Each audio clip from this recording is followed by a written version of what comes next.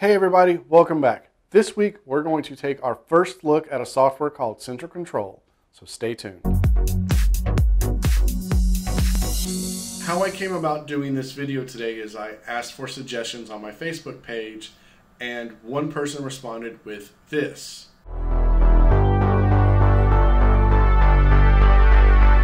If you're not familiar with Central Control, which is what we're covering today, Joe D. Max is the actual creator of this software. He did not ask me to make this video. It is not a sponsored video. For transparency purposes, I purchased my own basic version of the software and he upgraded me to Pro for free. I will put a link in the description down below for the website, which is centralcontrol.io. There are 3 different tiers that you can get. There's an intro, a pro, and an elite. They're $50, $100, or $150, depending on the version. With that being said, let's head over to me in the other room. What I decided to do after looking at some of his other videos and whatnot is I have an ATEM Mini that has a SuperSource. I have 2 Stream Decks. This is one of the things that his software does, so let's hook it all up and play with it and see how it works. I'll put a link into the description to the website where you can download the software. I already have it installed, so let's take a look at it. All right, so what we're going to do is we're going to make some SuperSource layouts and save them. We are going to assign some buttons so that we can recall stuff, and we're going to go from there. Okay, so we're in the software. We're going to start with the Stream Deck XL, and we are going to go to Control Mapping. Button 1. I want to show you guys a quick button over here called Quick Assign. I'm going to turn that on. I have to go to this menu and bring it to the ATEM. And then I scroll down to Set SuperSource Box Source. So, SuperSource, there's only one on this. Box 1, Cam 1. Button 1, plus. I want to stop here and point out something. It moved this down to button 2, and it moved this to input 2. That's what Quick Assign does. So I'm just going to go boop, boop. All right, I'm going to close that.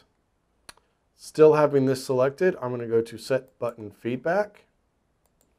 I want off to be blue and on to be red. I'm going to apply to all.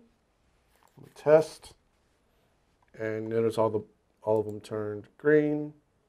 And actually I want to make default that blue also. Button 1, I'm going to label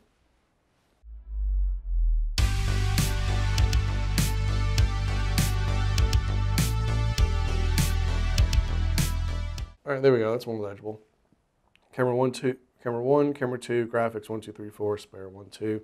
And I just know as I go down, it's box 1, box 2, box 3, box 4. We're done with the XL.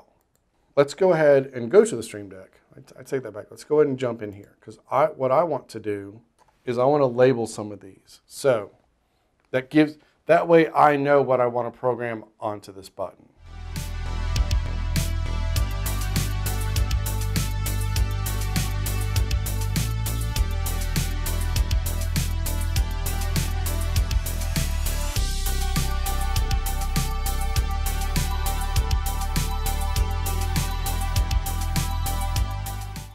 ATEM SuperSource configuration. This is what makes everything so much fun. So we're going to launch it, then we're going to immediately minimize it because it doesn't matter. It does, but we have to do other things. We have to go to the actual software first. So I want to build a 2-pip look. I want to, as always, have my PowerPoint in the main portion and then a postage stamp cropped camera on the side. So I'm going to go to this preset. Box 1 is camera 1. Box 2 is going to be graphics 1. And there we go. We've got a thing.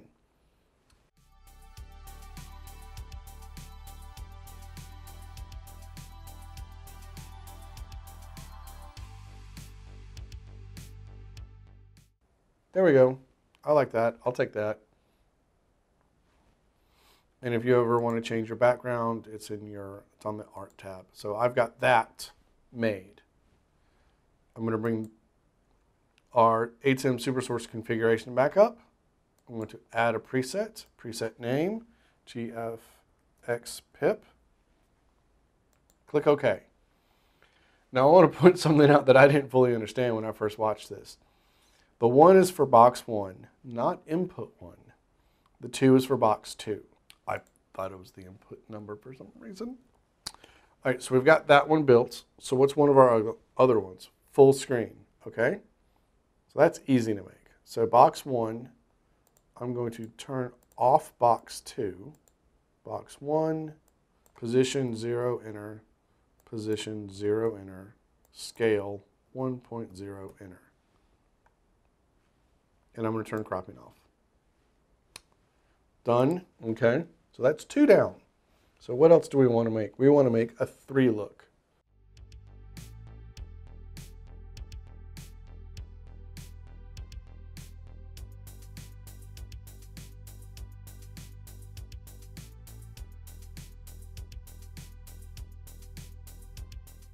So that's our 3 look. So pop this back up, add preset, 3 look. Man, nobody wants to have inner work. All right, and because I feel like this part of the video is taking too long, we're just going to do that. Box 4. So we've got the configuration done. We can close the configuration. Stream Deck, control mapping. Button 1 is supposed to be graphics 1 pip. So what I want to do is I want to ATEM,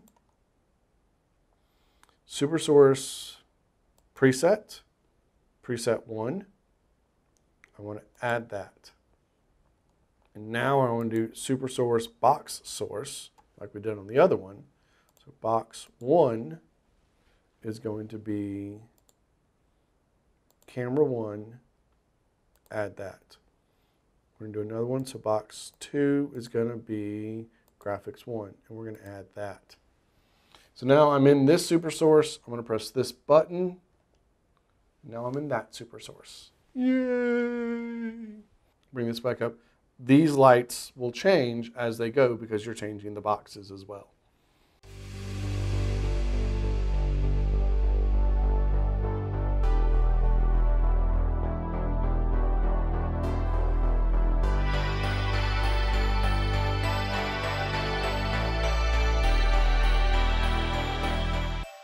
I've got all of these, they're all the same. Oh, all 4 are the same. I can take my iMac full screen. So I can take my second iMac full screen. So if I'm doing if they're introducing a speaker, they can do the introduction on wide. Go there, and we do the presentation. Come back to a different shot for people walking on and off stage, and then immediately go back to the next PowerPoint. No big deal. I don't know how that came out on that end, because I just built. I'll look at the tape. I think I just spent 15, 20 minutes building all of this, where if I did it with macros, it would take over an hour, probably 2. Saves you time, keeps everything organized. This entire time, I have never touched the actual ATEM. I used its software, but I've never actually touched the ATEM this entire process. I mean, that programming right there just saves so much time, especially because I'm making the same SuperSource look. I have never switched out of SuperSource this entire time. Even when I'm full screen, I'm in SuperSource. One more thing that I just remembered to talk about really quickly, I promise. That's not what I want. Control mapping. I'm going to go to button 1. So my button 1, this is my button 1. Me, and then this PowerPoint over here. Okay, this whole look, most likely is never going to go to a projector in a room, because presenters don't like to see themselves. This is going to go somewhere online or to a record. I want to send just this box full screen to the projector. Well, I have 2 auxiliary outputs on HDMIs. One is going to my multi-view so I can kind of see what's going on. The other one will go to the projector. So button 1, I want to go back to ATEM. I want to find set auxiliary output. Camera 1, add. So now, you guys can't see my multi-view and I'm not recording it, sorry. But on here, so video output right now is program. Now I'm going to press this button again and you'll kind of see it change. So now not only is graphics 1 over here, over here, right there, it's also coming out my projector. And I can add that to every button, or all 4 of these buttons. Awesome. Awesome, awesome, awesome. This thing is really cool. As always, I've been Redbeard, and this is what I do. Yeah.